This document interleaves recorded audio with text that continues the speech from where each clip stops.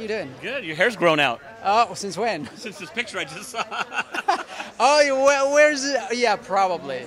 Yeah, I thought we had met and I had just forgotten. Oh, okay. No. No, I never met you before, but great job being in Dead for a Dollar. Oh, How was it thank you. working I on appreciate that? it. It was great. It was amazing. My first experience doing a Western. So for me, it was, it was a discovery. Like, I never thought that I'd be in a Western. I never thought that I had that type of energy.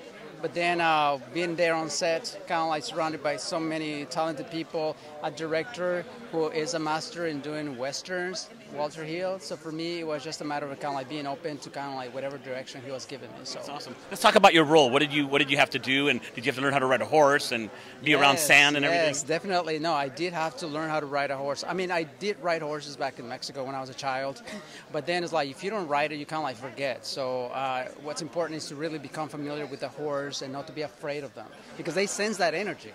They sense if you're not trusting them. So for me, I did take some classes, and the role that I play is Esteban Romero. He is the attorney, right-hand man of the role played by Benjamin Bratt. So I'm in charge of taking any message that he wants to give to the characters played by Willem Dafoe and Christoph Waltz. I am the channel that he communicates those messages through. And I'm the one who softens the message. He might be a little rough with the message, but my job is to actually kind of like soften it so the way they're more open to receive that message.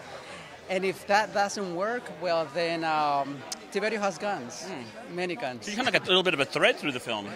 Am I what? You kind of have a thread. You kind of go through in and out of the film. Yeah. These messages. Yeah. So basically, I'm throughout the whole film. So that's awesome. Yeah. Good for you, man. Thank you. Another Latino in a film. Good. Yes, and it's not just another Latino in a film. It's another Latino in a positive role in a film, because my role is not a killer. It's a lawyer. It's an attorney. This is the 1800s, and I don't know, but from all the Westerns that I remember, usually Mexicans were like drunks, killers, doing all this. No, you're so right. You're so right. Yeah, so for me to be able to play on my first Western a role that is positive, representation for our people, I'm so happy for that and thankful to Walter for writing it. No doubt. Yeah. Well, good job. I can't wait to see you in it. Well, Great job, thank you Luis. so much. Okay, I appreciate it. Thank you. Welcome to FabTV. Look at Hollywood's latest. See all the red carpets dressed to a T. Yeah, you know me. It's all free.